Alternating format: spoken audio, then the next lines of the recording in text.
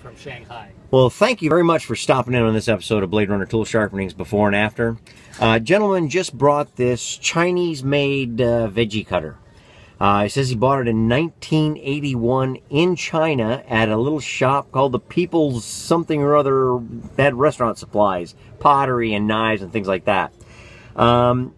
He's had it since then, of course. It's pretty cool. I like it. I like the way it's been made. Very crude and but workable. We got a little issue here with our, might have laid it down on something there, and I got a little warm. We'll try to smooth that out for him a little bit. And apparently we had a little chip in it, so he thought, well, what the heck, and he started using it in the garden because it worked perfectly for certain flowers. And we've chipped it up a little bit more, and now he's kind of thinking he might want to use it again for food. So we're going to clean this all up. We're going to sharpen this all up, fix all the nicks and the dings and the bends and all that good stuff, and we'll show you the results when we return.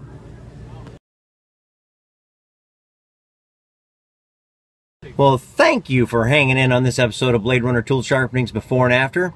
That veggie cleaver I was showing you a little earlier, made in China. It was actually, the gentleman came back a little bit earlier and told me that he got it on the Li River, which is close to Beijing, and Li is L-I River.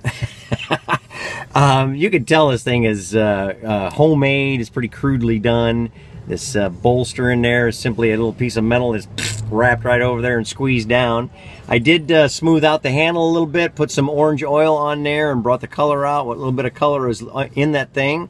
I like the layered look after I sanded that down just a little bit. I was able to get the greater majority of the discoloration and rust off the sides, and then I went ahead and polished that all up, put a nice new edge on that.